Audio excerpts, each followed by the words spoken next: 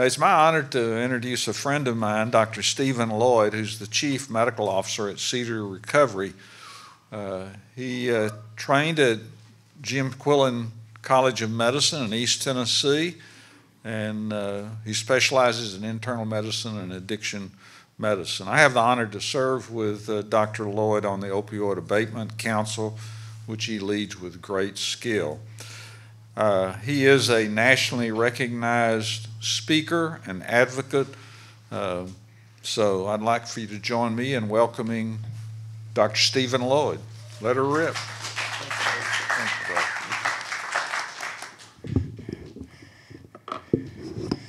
I'm physiologically incapable of standing behind that podium for an hour. I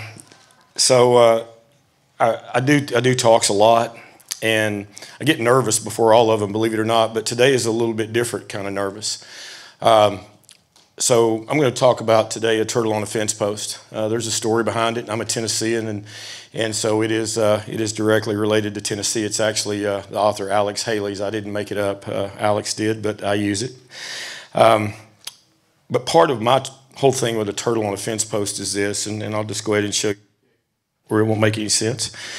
There's one thing you know for sure when you see that, all right? I mean, everybody in the room knows one thing for sure. What's that? All right, didn't climb up there. All right, when you see somebody standing in front of you in recovery, and Jason, when I met you in Philadelphia and you were talking, this is what you were talking about, all right? We got here, those of us got here in recovery because there is this network of people around us, this community that put us here, all right? And so it's a little bit different than how I normally start my talks, because for me, there's a couple people in the room that are my my folks that support me, that put me here in Williamson County today in front of you all instead of dead 20 years ago. And so back in the early 2000s, I went to medical school in East Tennessee State University, Johnson City. Jonesboro is my hometown, so I'm an East Tennessean. And on my way home from work one day, life was pretty tough. I was a chief resident at our hospital. Our attendings they weren't really around a whole lot back then. We didn't have work hour restrictions. I was struggling with anxiety, depression, work hours. We were routinely working over 100 hours a week. And I stopped in front of a liquor store in Johnson City, popped open the glove compartment of my truck, and there laid some Norcos. Norco is hydrocodone acetaminophen. Y'all know them as Vicodin. And I looked at those things and I said, my patients take these things all the time. Conscious thought. Broke it in half, threw it in my mouth. Within 10 minutes when I got home, suddenly my job wasn't as bad. My wife, I liked my wife a whole lot better, and my kids were better. All right, that was a hell of a 10-minute drive. What I didn't know is the area of your brain that interprets pain doesn't separate physical from emotional pain. I have a long family history of addiction. 18 first cousins on my line. 17 of us have struggled with addiction. 4 of us died before age 40. I have a history of physical and sexual abuse as a child. I had a mother who was physically abusive. Beatings, not spankings, not corrections, belts, belt buckles, baseball bats, tobacco sticks, you name it, me and my sister have been hit with it. And then, of course, the sexual abuse, which I was never going to talk about. And it nearly took my life, even years deep into recovery, that started around age 4 to 5 and went until I could fight it off. All right, I had no idea that those risk factors lying underneath, all of what was going on in my life predisposed me to this little pill that I just took innocently that would say, I'll do anything to get it. And that's exactly what happened to me. So within 4 years, I was using about 500 milligrams of OxyContin and 8 milligrams of Xanax a day. Now, I wasn't living underneath the bridge, and I wasn't struggling for a job. I was the #1 producer in our medical practices back in East Tennessee. I'd won teaching award after teaching award at our medical school, which gets me to my point of starting off this way, because there was a group of kids that came into medical school back then, and Andy doesn't know this, and he's getting ready to find it out. So one of your presenters earlier here today was Andy Russell. Andy is the chief medical officer here in Williamson County. I'm so proud of Andy, but back in the day, before he had gray hair, he was one of my students. And Andy was in that group that when they came into med school I was using, so they knew me before and after. And so back then I was all about me. I'll do what I want to. I won't answer emails. If you want to talk to me, you can come see me. I made everybody's life around me miserable. I really did. And Andy was in a class coming through there, and I went in the first year and I gave a lecture to the class. And Andy, this is what I called Chad about this morning, one of Andy's buddies. And I gave a lecture to the class. I never bothered to read the reviews because I knew I was good, so they were going to review me well, right? I don't know, that sounds so terrible, but it is so true. Not the part about being good, but that's what I thought. And so I never read the reviews from that class that I went and did. And then, I go on through my addiction. I go and I get treatment and I come back. And one of the things I wanted to do was clean up all my mess from before. And so I sat down at my computer at night. Now these kids are in their third year of med school.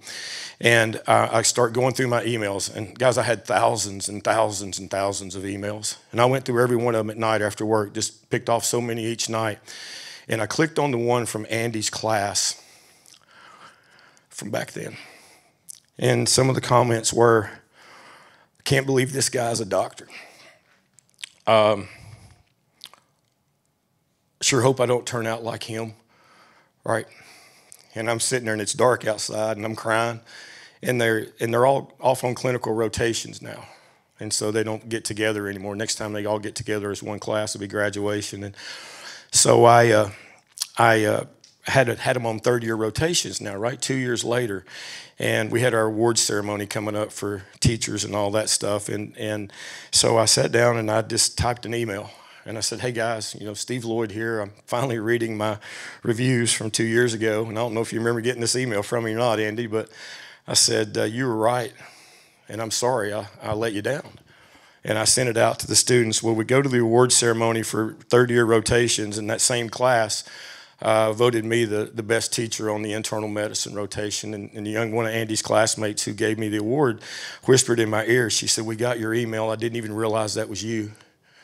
And that's how much it can change, guys. And I tell you that story for a lot of reasons. First one is, Andy, I'm sorry. I told Chad that this morning. I feel like I let you all down back then. And I'm proud of you, proud of what you've done despite me. And then the other part of it is that if we intervene and we help somebody, just 1 or 2 years down the road, you don't even recognize them, right? You said this, right? Your children will never know that. And that's what I'm here for today. So, Andy, thanks for being here. When you get to be 50 years old, you don't think God's going to drop people in your life, like you did when you're early on, and they're going to be so meaningful to you. And 3 years ago, God dropped Ken Moore in my life.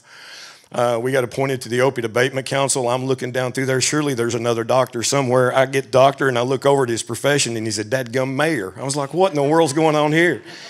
And so he sits beside me in one of our first council meetings, and I start listening to him, and I went, oh, my gosh, I want to be like him. And so I was smart enough to recognize that, and he has been a mentor of mine. So thanks for having me, Dr. Moore. So to get back to my turtle on a fence post story, the turtle on the fence post actually came from Alex Haley. And when you see somebody that's in recovery, and really I could make this argument for any of us, but since we're talking about addiction, I'll use recovery. When you see somebody in recovery, they didn't get there by themselves, and I'm no different. But I'm going to tell you several stories as we go through this because I want to point out the disparities in care that we have in the United States. And I realize where I'm standing right now.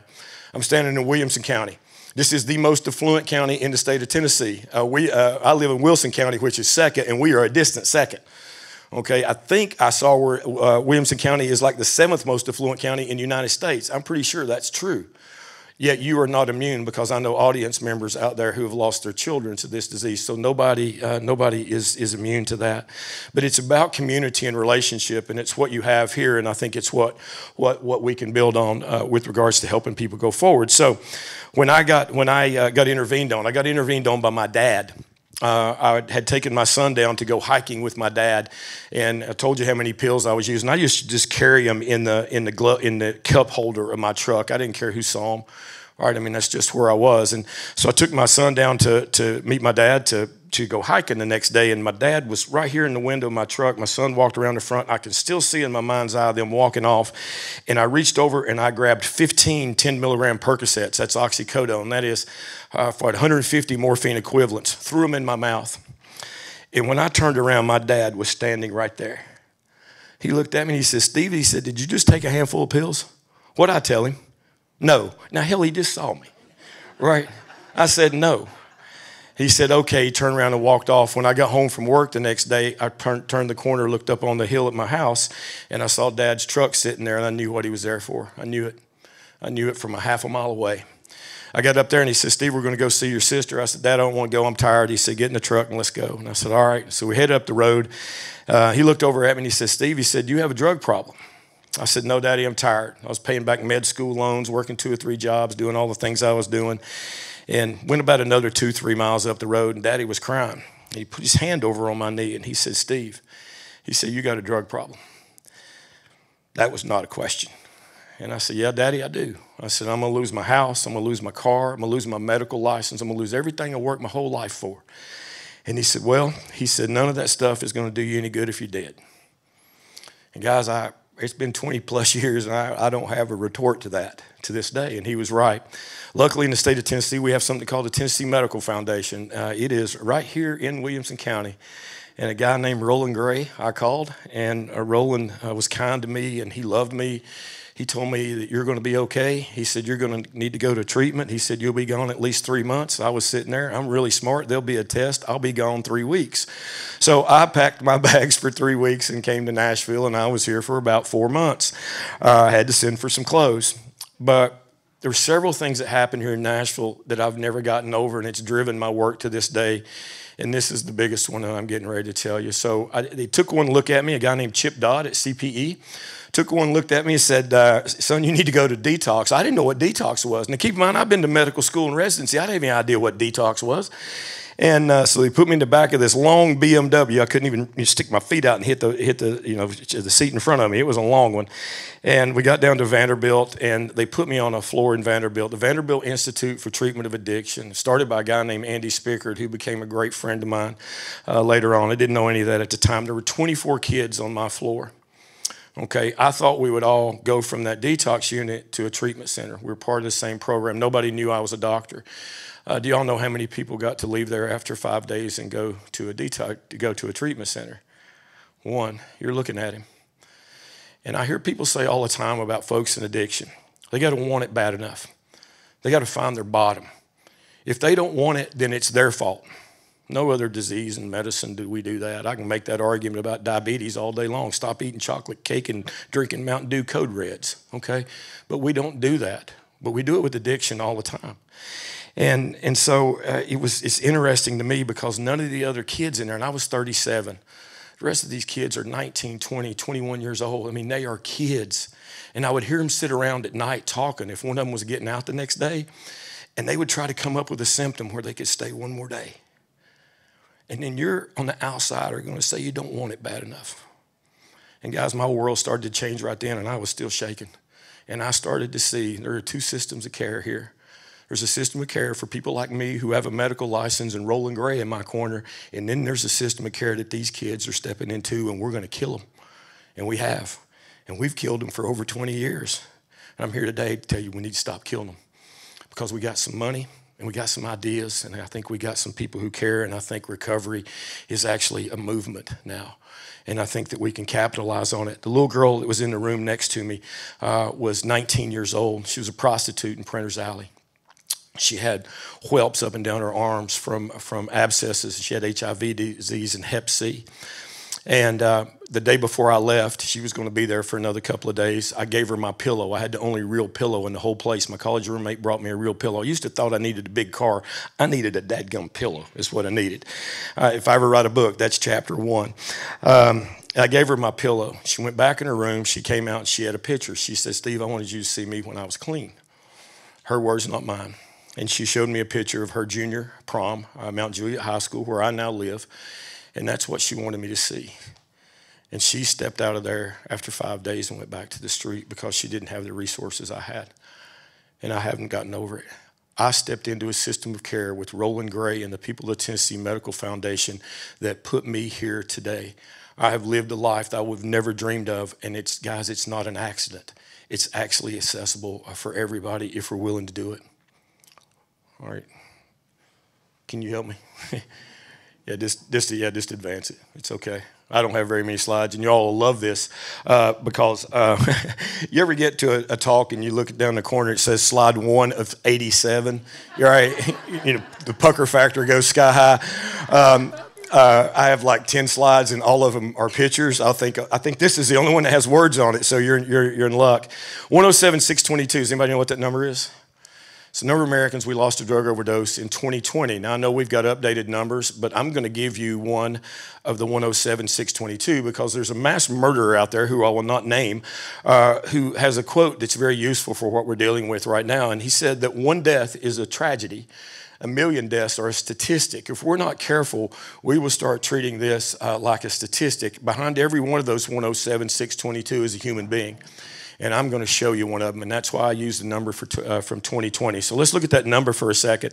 That number is equivalent to a 747 airplane crashing and burning, killing everybody on board around the clock, every 36 hours around the clock for a year. That's that number. If that was happening, none of us would fly.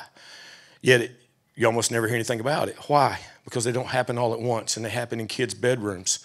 Right, mommy's doing CPR in a kid's bedroom in the bed that the kid grew up in. Right, there's a list of things mommy shouldn't have to do. That's got to be really high on it. Right, they happen in hotel rooms. They happen on street corners, underneath the bridge. Right, and then the kid dies, and they send a paper, and they died of natural causes. How many 22-year-olds have natural causes? Right, why do they say that? Because they say that because of stigma. Because I don't want anybody to know. They'll think less of them, this, that. And we had a group of mommies here in Williamson County that actually bucked that. And they actually wrote it in the obituary and said, my kid lost their battle with addiction. And I had to find them mommies because that's what we got to have. We got to have somebody willing to step forward so that other people out there who are hurting will have some hope. And it's about community and relationship, the turtle on the fence post thing. So every system is designed perfectly to get the results that it gets. You can talk about us doing this, us doing that. I'm a huge football fan. Bill Parcells said, you are what your record says you are. That's our record. We're 107,622. So I teach addiction as a slot machine, all right? And I don't know if y'all heard the Department of Homeland Security guy earlier. He was awesome, all right? I helped him a little bit with his neuroscience. I'm going to make him even better. But he's an incredible speaker. But he touched on this a little bit. We're going to talk about it right now. So addiction, I'm self-taught. I went to conferences all over the country. I went to research conferences. I had egghead PhDs, with all these charts and graphs and arrows going everywhere. And I'm sitting there thinking, how in the world am I going to teach that in the Rutherford County Jail? I can't. So I had to come up with something that I could teach at Vanderbilt or I could teach in jail. And so I came up with a slot machine. Addiction is something called the biopsychosocial model. Makes me want to vomit a little bit even saying it. All right. What it really is a slot machine. When the 3 sevens are come down on the pay line, that's when the money comes out the bottom. All right. The first 7, bio, it's genetics. 60% of addiction is genetics. Right? How do we figure out somebody's risk? Ask them their family history. You could ask them their own history. Most people won't tell you the truth, right? Because of shame and stigma. I tell people all the time, the most I've ever had anybody admit to drinking is 2. I don't care how drunk they were. They only had 2, right? So I get away from that. Almost everybody will talk about family members. If you have a positive family history of addiction, your first 7 is on the pay line. The second 7 is the psycho component of the biopsychosocial model. And it's simply this. What kind of household were you raised in? Right? None of us came out of a normal household. They don't exist. But some of us came out of worse places than others. Physical, sexual, emotional abuse. Big T traumas. Because we learned nothing about this in medical school. We learned nothing about the proper prescribing controlled substances for acute and chronic pain. We learned nothing about addiction. We learned nothing about risk factors for it. We learned absolutely nothing about the role of chronic trauma on our lives. Right, the ACEs study, adverse childhood experiences. I'll argue it's the second most important study done in the history of medicine, and I don't know of a medical school in the United States that teaches it. And it says this, it says when your ACEs score gets to a 4 or above, your risk of just about everything goes straight up. Real diseases like hypertension, diabetes, right, substance use issues, right? Yet we never talk about it, and it is absolutely driving so many of these things out there. And we're never going to address the problem of addiction and mental health issues until we're willing to address trauma. And we've got some wonderful places in Tennessee that actually do that. One of the best places in the world on site, right? In Cumberland Furnace, Tennessee. Look at and getting at this, and it's just so important. And it's really, I want to get to the point where people understand the importance of it and more people have access to it, because it is the thing that allowed me to start to talk about the sexual abuse. I want to stop right here for a second because I got time. I want to tell you that when I came through treatment, I didn't touch the sexual abuse thing, right? I wasn't going there. And guys, I stayed in recovery for 10 or 12 years. I was doing great. I was chief of medicine at my hospital. My career's going straight up. I never talked about the sexual abuse because that happened a long time ago. I pulled myself up by my bootstraps, all the things that we tell ourselves. I was coming from Cookeville to Nashville, and I was almost 50 years old. And I started having PTSD symptoms. I never had one in my life. Never had one in my life. I started having flashbacks of the beatings. I started having flashbacks of the sexual abuse. I called my sister. I was crying on the side of the road. And she said, Steve, I take medicine for it. You're going to have to see a psychiatrist. I said, well, that's not happening. Within a couple of months, I wound up on the edge of my bed looking down the wrong end of a 45. And I tell you that to tell you that I would have been much better off taking a pill, right? I'd have had a chance there. If I pull the trigger on the 45, I'm a dead man. And I remember having that gun up to my head, and I remember two things. One, I got worried about who was going to find me. And two, I remembered to ask for help. Back in treatment, they said, ask for help, and I laid the gun down. I called Mike Barron, who took Roland Gray's job at the TMF, and Mike sent me to on-site.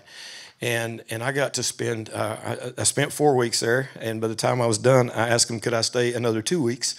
And so I spent 6 weeks at on-site, and I got to work on the thing that had really been, the worst thing that ever happened to me in my life. And what it did for me, it didn't get rid of it, but it's not the boogeyman in the closet anymore. I can talk about it without that fight, flight, freeze, or appease response. And so I take care of drug-dependent pregnant women. I'm going to show you one here in a second. And I almost hate knowing that treatment exists. Why? My girls will never have access to it. $50,000 cash. I had it. Got lucky. My girls don't have it. I think about it all the time. I think about that girl back in the detox unit all the time. I think about the systems of care that we have, and I can't get over it. And so, Dr. Moore, when you see me in our meetings sometimes, and I know you watch my blood level go up, I can't get that out of my mind because, guys, when you see it, you can't unsee it, right?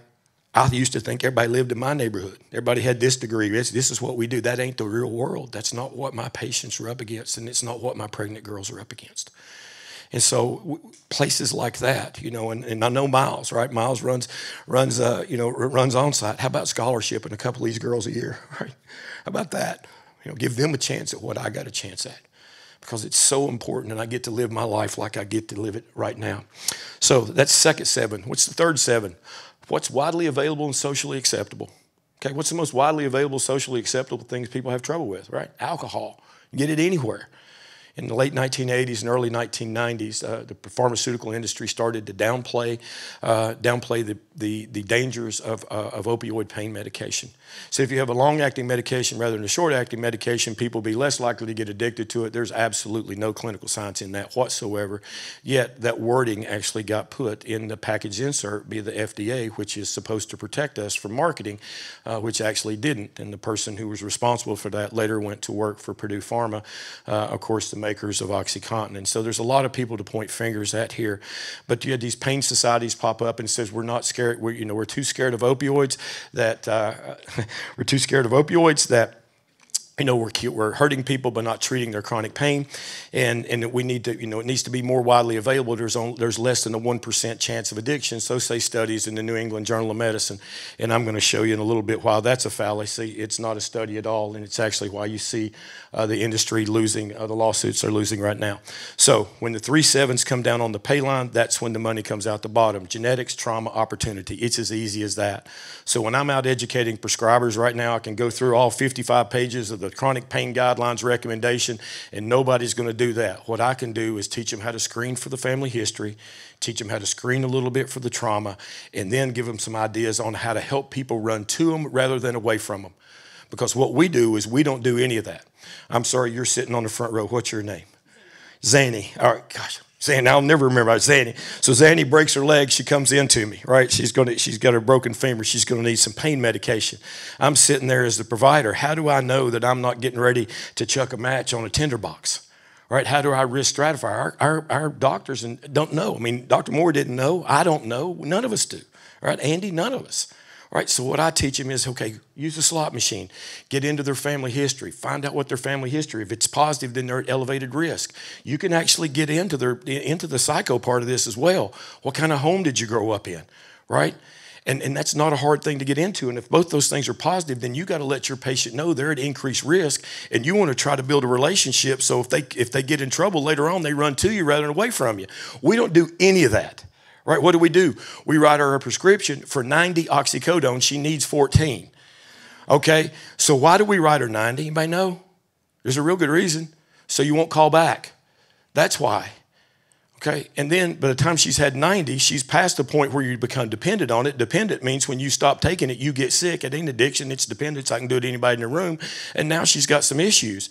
And if she's got any of those risk factors that I talked about earlier, now she's at markedly increased risk of developing addiction. Guys, addiction is continued use despite consequences.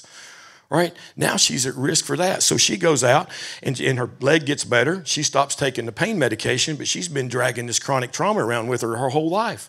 And a couple of weeks after her leg gets better, she goes, golly, I felt better on the pain medication. Maybe my leg hurts a little more than I thought it did. It's called somatization. It doesn't mean she's a bad person. We all do it. Right? You have a bad day at work, your back hurts, your head hurts, right? Same thing.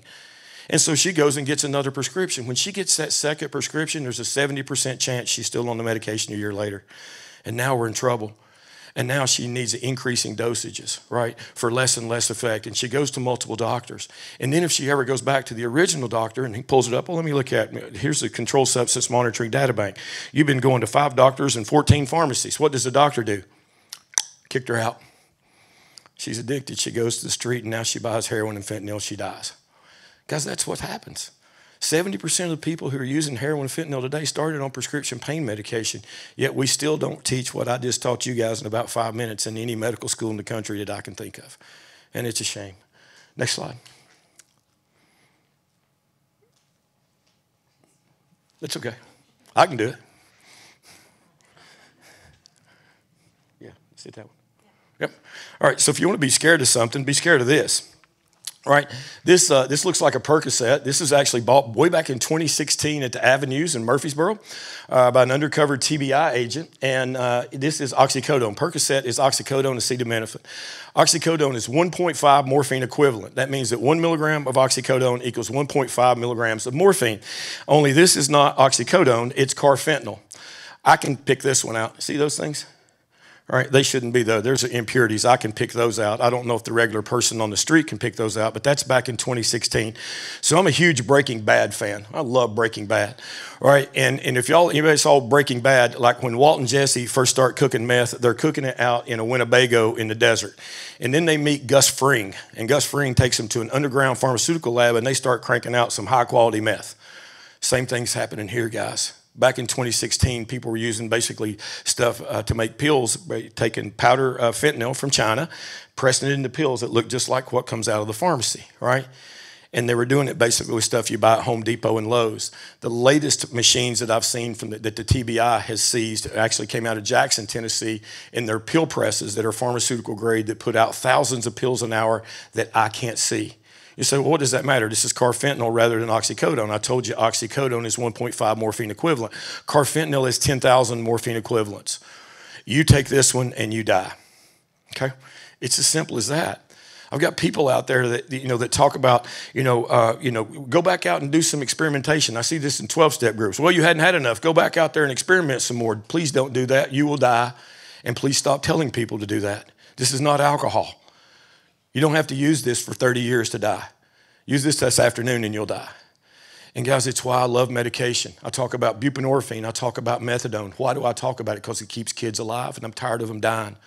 If I can keep them alive long enough, I can get to those underlying drivers of addiction, and we can get to the things that are driving them there in the first place, so we can start to address their underlying mental health issues, and now maybe we can move forward. Yet I've got communities all around, and anytime you want to come somewhere and put a clinic in that's going to use medication, by gosh, you're not going to do it here. You're going to do it over there. And the stuff that they say is unbelievable. And then they'll turn around to the audience and say, who out there is for this? You tell me this. When the whole community out there has the torches, who's going to raise their hand? Nobody. Nobody. I raise mine because I ain't scared of them. And I will go in situations like that, and I'll get texts from people in the audience, thank you for doing that. I work for the county. I'd lose my job if they knew.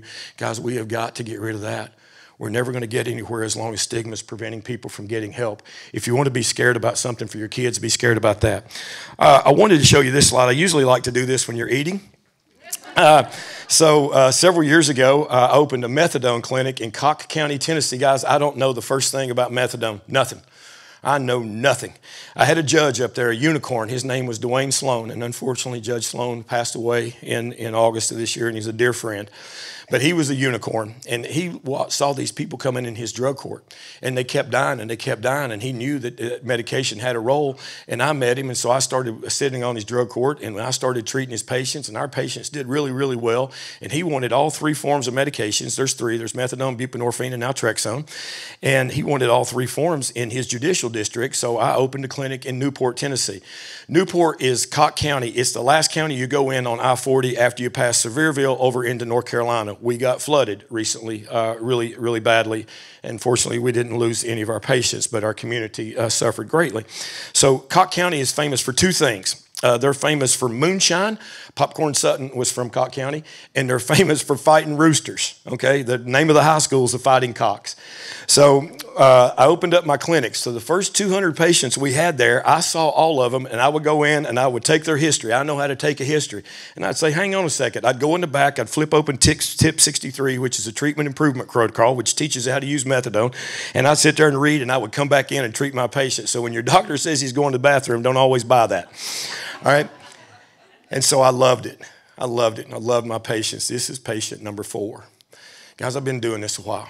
This morning, I'm responsible for the care of about 3,200 people with opioid use disorder this morning. All right? And I've seen a few things. So when I do my physical, I'm looking around. I know women like to shoot subclavian underneath their collarbones. They shoot underneath the rings, watch bands between their toes, right under everywhere, right? Genitalia, groin. I never thought to look on her shin. Never dawned on me. So I had her for about 2 weeks, and she said, Dr. Loyd, I need to show you something. We go back in my office, I pull her pant leg up, and this is what I see. You don't have to be a doctor to know that this needs to be in the hospital. You can almost see her bone, right? I said, honey, you need to be in the hospital, right? You need to be getting IV antibiotics. She says, I was in the hospital getting IV antibiotics. She was in a large academic institution in East Tennessee, which I will not name. And she was getting IV antibiotics. She is injecting 4 to 5 grams, not milligrams, grams of heroin and fentanyl a day. I told you all I was using 100 Vicodin a day. Some of you's mouth dropped open, right? She's using 10 times that. She has an 11-year-old son that she does not have custody of. Does she need custody of her 11-year-old son? No, she doesn't. Does she deserve an opportunity to get her son back? Yes, in my world she does. And so I said, we've got to, you know, what happened? Well, what happened to her after she had been there for 24 hours? Anybody? She got dope sick, right? And the hospital doesn't know how to handle her dope sickness, which is really remarkable because it's not rocket science. And she starts pulling in her IVs. How did the hospital respond? Kicked her out. She goes back to the street. She's injecting. I said, honey, we got to get you back on antibiotics. She says, I'm on antibiotics. I said, bring him in tomorrow. She brought him in the next day. Sure enough, she was on antibiotics. She was on clindamycin, which is not a bad antibiotic for what she had. Only it wasn't from a pharmacy. It was in a box this big. It was blue, and it had fish on it. It was for guppies. She had Googled skin infection. She had Googled antibiotic for skin infection and figured out she could buy it at the health food store without having to put up with the shame of the healthcare system that she was stepping into. Guys, you look at me like I'm crazy, and I'm telling you this is happening today. It's happening today. Hopefully it's not happening in this county. Chances are it is somewhere, though. Okay, we live in the richest country in the United States. The United States is the richest country in the world, not even a close second. And this is the healthcare system that our patient stepped into. Got her on the $4 Walmart list, 2 antibiotics. This cleared up in about 12 weeks. She's got her second supervised day of visitation with her son. That's a good thing. Does she need her son back yet? No. She's got other things that we have to help her with, social determinants of health, stable housing, income, things that you need to take care of a kid. But we're giving her a pathway back. And that's okay. Next slide. When I started in addiction medicine back in the day, I'm an internist. There were 2 groups of people I looked at. I looked at the incarcerated population, and I looked at pregnant women. And back then, in the South, we believed in locking you up and throwing away the keys, so I knew I wasn't going to get anywhere with the incarcerated people, so went after pregnant women. And I would go to conference after conference, and they would talk about pregnant women, and it was the nastiest stuff you've ever heard. These women are this, they're that. We need to take their babies, throw them in jail. I mean, it was unbelievable, the things that I heard. And I was thinking, oh, my goodness, I'm scared to meet these women. And I raised my hand at one of them. I said, what are we doing to help them? This is a treatment conference. You know what we're doing to help them? Nothing. We don't take them. You know why we don't take them? Because a baby can sue you until they're 19 years old. Okay, if I have malpractice on you, you got a year. right? If you're a baby born to you, you got 18 years plus a year, 19 years. So we don't treat them because of liability. And I thought that was crazy. And so I started learning how to treat pregnant women. Guys, when I was in medical school, the last two things I wanted to be, in the third year, you kind of rank your list of what you want to be growing up. And I had mine down at the bottom. I had OBGYN. I damn sure didn't want to do that. I tell people the placenta used to hit me in the back of the head. I couldn't wait to get out of the room. All right. And I didn't want to be a psychiatrist. I didn't want to, put people on medication and sit around and pontificate. I didn't want to do either one of those two things. And it turns out that I love treating drug-dependent pregnant women. Most fun I've ever had in my life. My women are strong. They're resilient. And I'll put them up against anybody. I left the Haslam administration in 2018, went back out into the private world. I went to work for Journey Pure in Murfreesboro. And I went there for one reason. They were going to allow me to start a treatment program for pregnant women. And you're looking at the second one. Her name is Brooke. She's from a state about 7 hours away from Tennessee. Brooke is 25 years old. I have treated thousands and thousands of patients now with addiction. That's the toughest patient that I've ever had. I knew Brooke for 2 weeks before she called me anything other than MFer. And Brooke was not using the initials, okay? I remember I walked in one morning, she was in her house, and I said, "Good morning, Brooke." She said, "Good morning, Dr. Loyd." I thought, okay. Why was she doing that? She wanted to see if I was going to run. I don't run. I don't get scared by that because I know where she is. So Brooke is 25. She figures out she's 8 weeks pregnant. Pregnancy is 40 weeks. She's using IV methamphetamine. So she's using IV fentanyl, IV heroin, and one other drug. I just told you, methamphetamine. You should be able to pick that out from the marks, right? The marks. Methamphetamine's made out of stuff you get at Home Depot and Lowe's. It's got a bunch of impurities in it. You pick at your skin, so this is methamphetamine. She goes to her mom, says, "I don't want to live like this anymore." Brooke is a certified welder. Okay, I told you she's tough, a 25-year-old woman who's a certified welder. But she can't get a job as a certified welder because she has 2 felonies. Her felonies are for possession with intent to resell, only Brooke is not a dope dealer. Guys, the fentanyl these kids are using, their tolerances are getting so high, the amount of drug they have to have on them themselves to keep themselves out of withdrawals is enough to tip the scale for possession for intent to resell. And when you hang a felony on a kid, they can't get a job. We've got to start to look at that. And Brooke had a public defender, and I'm not knocking public defenders. I love public defenders. But if this is my daughter, Haley, she doesn't have a sticky note on her file. I'll guarantee it because I can afford for her not to. System of care is not equal, guys, and I thought it was, and it's just not. So Brooke's mom calls me up. I said, yes, bring her. And they brought her to Murfreesboro. I met her about 7 hours after this picture is taken. Next slide. So I love pregnant women for a lot of reasons. One is you can scare the heck out of insurance companies with them.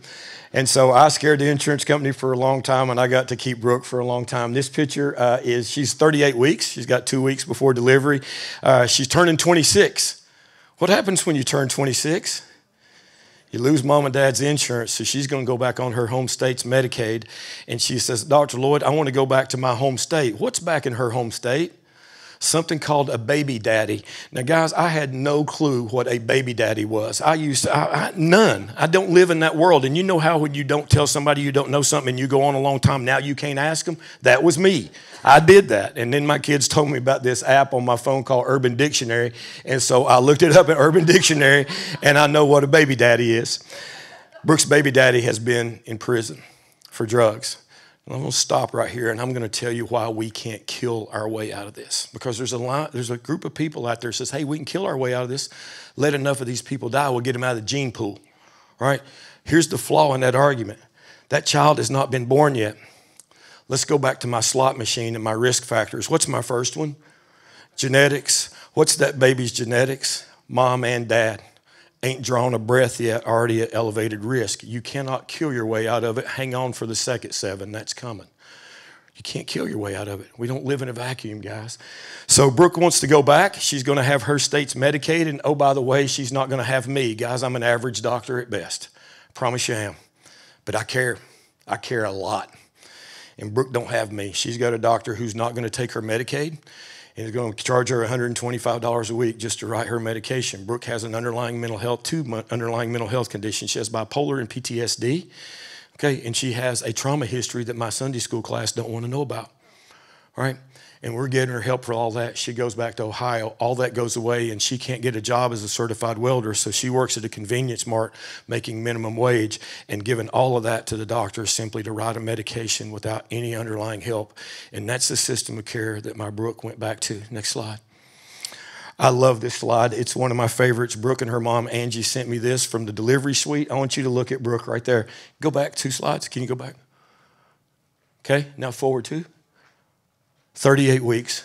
That's it. Unrecognizable. Brooke is a dime. Y'all know what a dime is? That is a 10. Brooke is a 10. Guys, I get to see this every day. I've got pictures on my phone from mamas I've helped years and years ago. First mama I ever helped, her kid just got her driver's license. I got them all over my phone. This is the most fun I've ever had in medicine, and these are from the patients that they told me were the worst people I was ever going to meet. I'm going to stop listening to people, all right, because they just ain't right. Next slide. Brooke had her first picture made with Ava. She wanted to be a good mom, but Brooke's struggling. All the money she's making is going directly to a doctor who's not helping her with any of her underlying stuff. She relapses and she gets chunked in jail. Let's leave her right there. Next slide. You recognize the character on the right? I really like this picture for a lot of reasons. One of reason I always have a hat on, I'm bald. I still hadn't gotten over it, so I wear a hat. I don't care where I am, and I don't care what Dr. Frist wore. So that's me with hair. So I had a problem with alcohol growing up, always. I never knew when to stop. I was not a good drinker at all. I go to medical school. The first day I meet my med school classmates. They're the most impressive group of people I've ever met in my life. I love all of them to this day. And I'm thinking, oh, my goodness. I saw their academic records, and I was like, oh, my goodness. I drank beer for 4 years at UT and chased girls, and I'm in big trouble. I didn't catch any, but I chased a bunch. And I thought, I'm not going to do well here. And the second day of school, they elected me their class president. And I couldn't let them see me drink. I couldn't let them see me be a drunk. And I didn't. I didn't drink for 4 years. And then this day happened. Graduation, they went to the 4 corners of the earth. I was drinking again in about 2 weeks, and I was using pills in a little over a year from the date this picture was taken. Next slide. So this is my little family back in the day. I'm a huge University of Tennessee fan, so we had an Ole Miss Lane Kiffin lover back here earlier, and it was making me crazy. I'm glad she left. They talked about that. They said you should pray for your enemies. And I used to pray his plane would crash. They said my heart wasn't in the right place. But at any rate, so this is me and my family. We're headed to Knoxville to a football game. That's my son Heath, my daughter Haley, and that's me and Karen. Young doctor, I got my whole life ahead of me. What a future, right? It looks great from the outside. What's that? The bulge in my pocket. It's not my wallet. It's not my car keys. It's a bottle of pills. I love that picture, and I hate that picture because I know what's in my pocket. You can pick it out. You can pick addiction out of Brooke's picture laying in the front seat of the car. Can you pick it out of that? Next slide. I love kids, always have, always will. We go to the beach. There's about 20 of us. The parents are all underneath the umbrellas drinking, and I'm out in the water with the kids. Now I'm out in the water with their kids, but I'm still out there. And I love them. These are my 2 kids, my niece and nephew, as well as my 2 goddaughters. 4 of them are married. 2 of them have their own kids now. At the end of a long day at Disney World in October, and I'm shiny. I love that picture, and I hate that picture. I'm shiny because I'm dope sick. Because I had this thing in my background that nobody knew about, and I couldn't tell them. And it damn near took my life. Next slide. Had to get Karen to take this picture down over our mantle a few years ago at Christmas. I walked in and said, honey, can we take that down? It's been hanging up there for a long time. She said, why? I said, because I'm dope sick. We got on a Disney cruise and I ran out of pills. I didn't know at the time the Caribbean doesn't have a DEA. So if you all ever go on a cruise, now I'm going to teach you something. Look and see what's in every port. There'll be T-shirt shops and there'll be souvenir stands and there'll be a pharmacy, guarantee it. And I want you to look at the Americans lined up to go in there because you can get Valium, Xanax, oxycodone all right off the shelf, just like you can Tylenol at Walgreens. And that was the only thing that saved my trip was when I realized that. Next slide. Foundational concepts we've got to look at with regards to addiction. You saw me, you saw Brooke, but I stepped into a system of care that has a 95% success rate, had a 6-figure income. I never lost my job. The dean of my medical school, Ron Franks, never ever missed a paycheck. People we know that get intervened on addiction at their job get fired on the spot. And guys, we've got to change that. People aren't going to step out and get help when they lose everything they got right off the bat. So our foundational concepts, addiction is not a moral failure. There's nothing wrong with going to church. There's nothing wrong with helping little old ladies across the street. Nothing wrong at all. Ain't got anything to do with addiction, guys. Addiction is a disease of the brain. It is a hereditary, chronic condition that's unbelievably treatable. There are more people living in active recovery in the United States today than there are active addiction. That is a fact. Yet we almost never hear of it because of the stigma associated with it. Next, addiction's treatable, treatment works, people recover. That's my favorite line. I use it all the time. And then last but not least, addiction's complex and the solution is systemic. So this is what myself and Dr. Moore and our colleagues on the Abatement Council wrestle with. Next slide. A recovery ecosystem. How do we create a system of care that no matter where you touch that system of care, you get the help that you need? Because I'm telling you right now, it doesn't exist. The care that you get right now is going to be dependent upon the place that you go and the care that they deliver. They may not deliver the care that you need, but you're going to get it anyway. If you're a hammer, everything's a nail, right? Same thing. Right? I heard early on in recovery, the definition of insanity is doing the same thing over and over and expecting a different result. Yet we will send a kid to rehab for the 10th time to the same place where they did the same thing they did the previous 9 times, and we'll ask the parent to mortgage the house for the 3rd time and drain their 401k, and I think it's criminal. I want to know what outcomes are. Call a treatment center and say, hey, what are your outcomes? What can I expect at 2 years and 5 years? You're going to get 2 things. You're going to get crickets or a lie. And that's not fair. All right, Megan Berry, our former mayor of Nashville, lost her son Max to a drug overdose. And Megan said, I was the mayor of the city. I had all kinds of resources. I thought if I sent Max away for 28 days and he comes back, he's going to be fine. And it eats her up inside to this day as it would. And she's been public with this. It's not me sharing it. She shared it numerous times. And guys, you just didn't, that's not how it works. You don't send somebody away for high blood pressure for 28 days and they come back and they don't need blood. I mean, you just don't. Okay, addiction is treatable and it's a chronic disease. And we have to get people the treatment that they need. My job is to find your path to recovery. That's it, not the path that I had. One of the problems I see in addiction treatment is the people providing the treatment often have had addiction themselves and they think the only way to get there is the way that they got there. I used to think that until I got out in the world and everybody didn't get the treatment I got. I stepped into a treatment system that has a 95% success rate. What's the success rate of anybody else? Anybody know? Just walking in. Take all comers. Anybody know? It's around 10. It's around 10, okay? And those are rough because of the anonymity thing, but it's around 10. And guys, what's the disparity there? Doesn't have anything to do with anything other than resources and what we're willing to put into it with regards to social determinants of health and getting at these underlying drivers with untreated mental illness and chronic trauma. So here's my proposal. So we look at our referral sources on the left. The biggest referral source in the United States for substance use and mental health actually is criminal justice. If we're going to look at the opioid crisis in the United States, we're not going to do anything with it until we address criminal justice. That is a fact, okay? There's too many of them in there, right? 95% of the people in jails and prisons today, guys, will walk the street again. I would rather them walk the street healthy, all right? And so we have to look at getting to them in criminal justice. Treatment providers, counselors, community support groups, self-directed. What's not on that list? Doctors. Doctors don't even make the top 6. Okay, because we don't teach it in medical school and residency. And so we have to get to our young providers. We have to get to the nursing schools. We have to get to the physician's assistant schools. We have to get to our medical schools in the United States. We need questions on the national board exam, okay, so that the schools have to teach it. I go in there now and I say, we need this in our curriculum. He said, Dr. Loyd, we don't have room for it in our curriculum. Really? This is the #1 health problem in the United States. This is it. If you don't believe me, how many people die of nicotine addiction? It's the #1 preventable cause of death in the world. And I'm going to gripe about this for a second, just to make a point. You don't have room for it in your curriculum. We had an hour on maple syrup urine disease.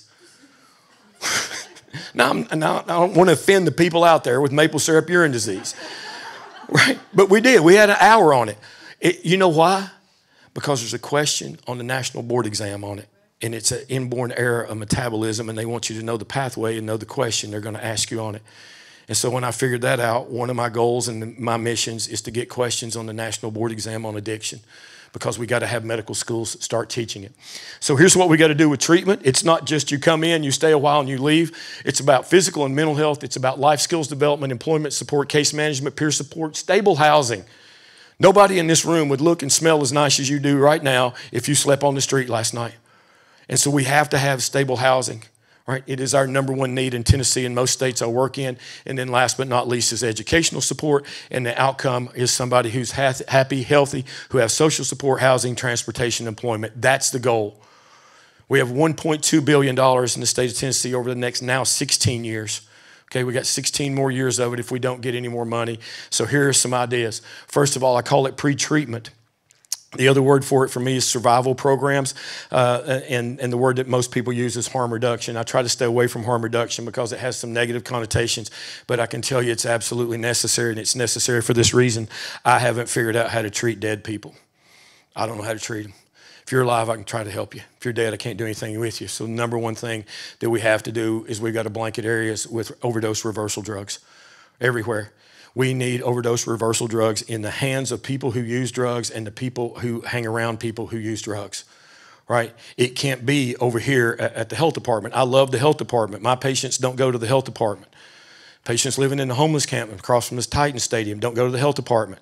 We have to get medication in people's hands because it saves lives, guys. I don't care what you think about it. Had a lady ask me one time, she goes, how many times are you going to do it? How many times would you want me to reverse your kid? That's how many times I'm going to do it. I get that all the time. Oh, we just reverse them and they go right back. Yeah, but they're alive. And every time they draw a breath, we get another chance at them. And I'll take a bite at that apple every time. We got to have syringe service programs. That makes people nervous. Oh, you're going to give people crack pipes and needles. No. Guys, we're going to provide things that are clean so that we can try to entice them into treatment. Okay? And we don't live in a vacuum. You say, well, I'm not an intravenous drug user and I'm not a male homosexual, so I am not at risk of HIV and Hep C. You're living in a dream world. If you have a car wreck and you go to the hospital and you go to Williamson County Hospital here, you're going to go in, they're going to say you need blood, and they're going to hand you a consent form that's going to tell you your risk of those two things, and your risk on those two things are going to be directly proportional to the viral load in your community. This is everybody, guys. It's not just people in a vacuum.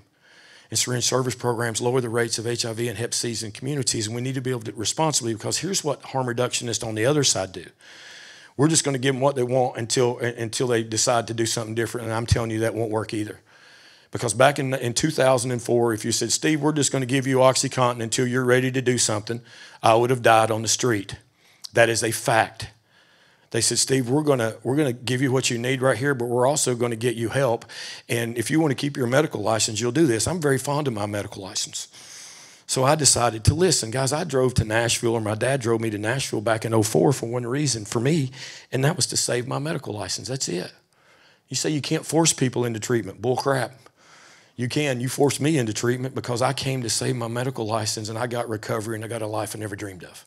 And I see it happen in jails all the time. You can do that. You do it in a loving way. And these are some tools that we can use to get there. VRLAC. Anybody know what that is? Voluntary reversible long-acting contraception. If you want to prevent babies from being born drug dependent, then make voluntary reversible long-acting contraception widely available, no barrier. Okay, that's our way to do it, and I think we can. Next slide. Next. We've got to increase access to medications for opioid use disorder, support women during pregnancy and postpartum. The big key for women going home with their child is not the fact that the child was born dependent in the hospital. It's those next 18 years, guys. What kind of household are we going to send them back into? And we need support services for that mom. Single mommies make the world go round. And we need support services to help in the raising of that child. And then we've got to expand our services for babies born with neonatal opioid withdrawal syndrome, babies being born dope sick. Next one. We got to improve treatment in our jails and prisons. That is a no-brainer. I work in the state of West Virginia right now. We have treatment behind every jail and prison bar in the state of West Virginia. We do not have it, but about in 3 jails in the entire state of Tennessee.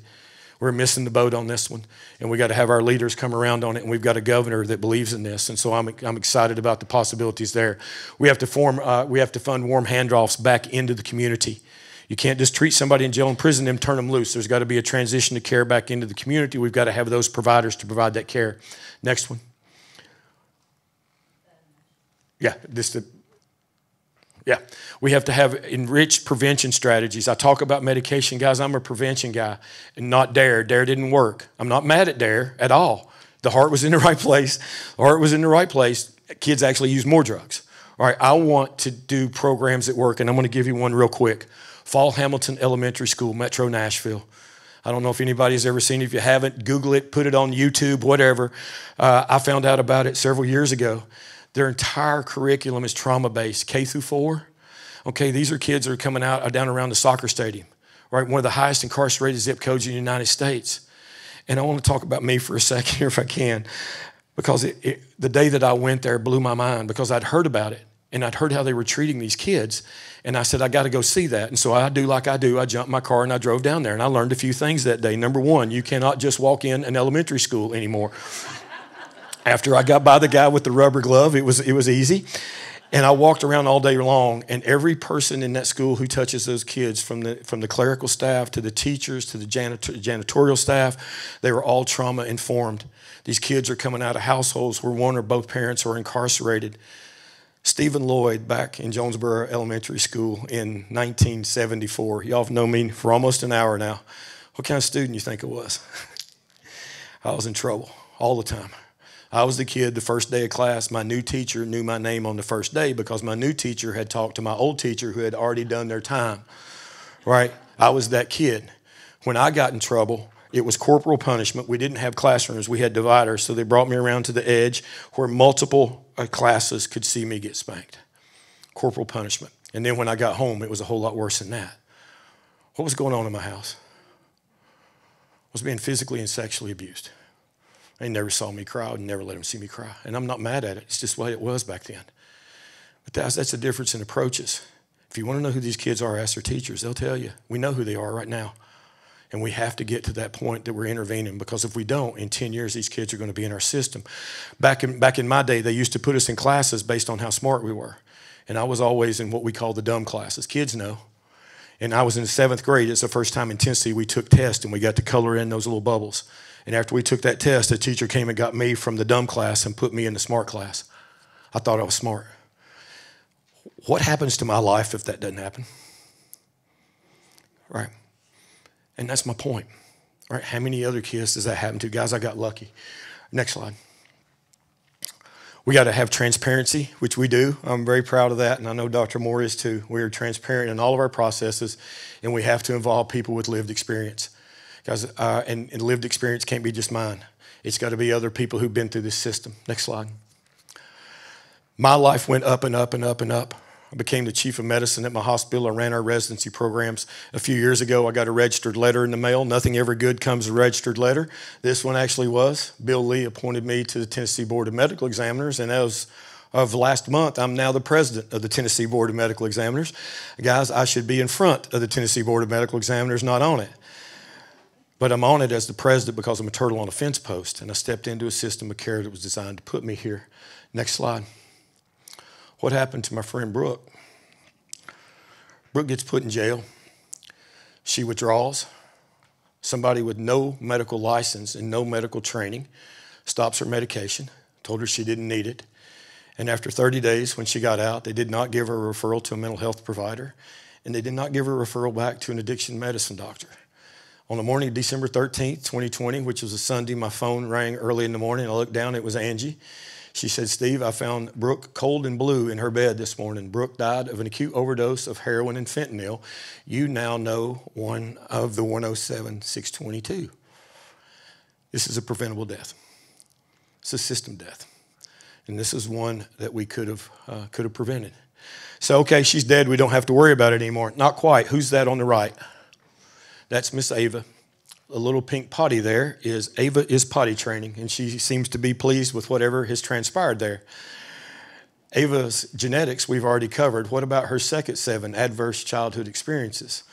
Mom dead, dad in prison. Her ACEs score is 2. ACEs score 4, things go up.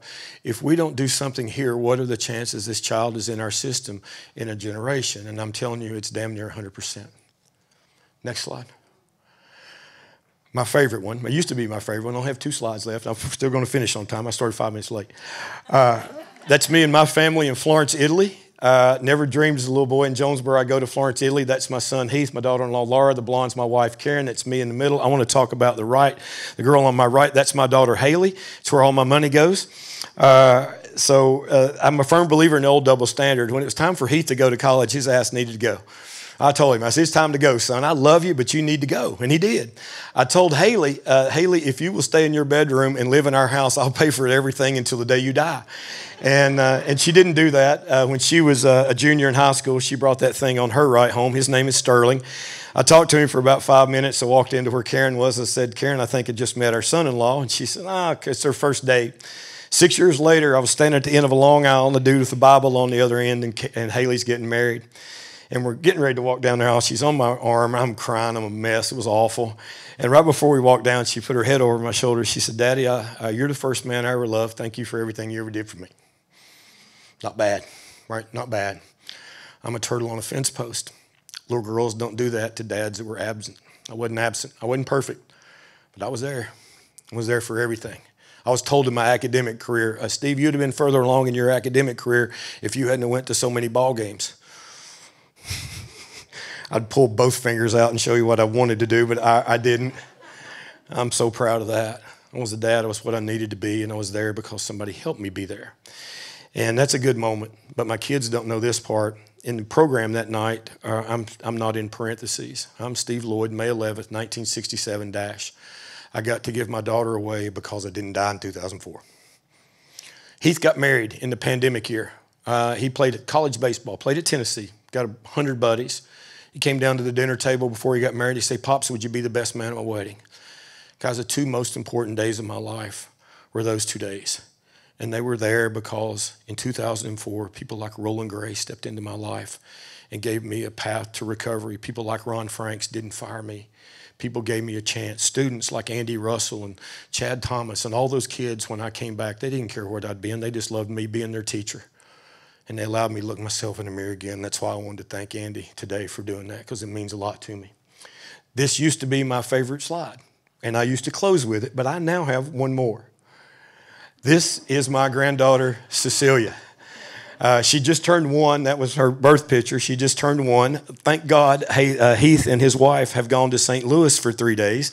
And Karen and I get to keep Cece. So when I get home, Miss Cecilia will be waiting on me. And she just took her first steps yesterday. That is actually no lie.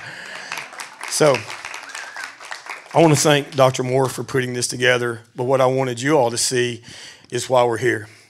This community is uniquely positioned to help these folks, right?